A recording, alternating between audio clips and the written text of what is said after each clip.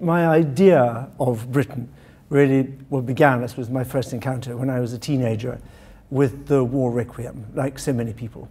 And as a teenager in Glasgow, the first performance of the War Requiem in Scotland was a huge experience. And interesting because it wasn't in an opera house or a concert hall. It was in the great space, the Kelvin, or an exhibition centre. And that already, of course, moved the significance and the experience into a different realm.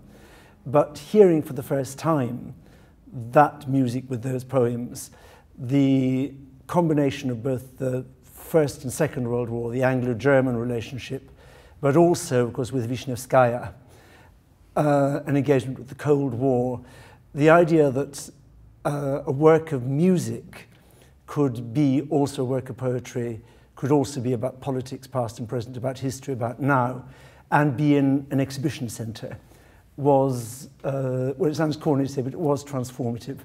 And that's my first great memory of Britain.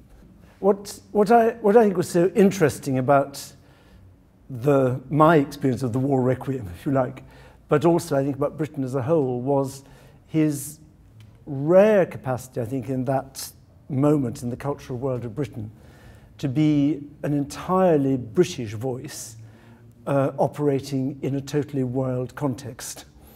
He was engaging with the great themes of the world, both the everlasting themes of innocence, guilt, corruption, love, whatever, but with such an entirely authentically British voice, British standpoint. And I think that was very unusual at the time, and remains very unusual. I think a very, very rare quality.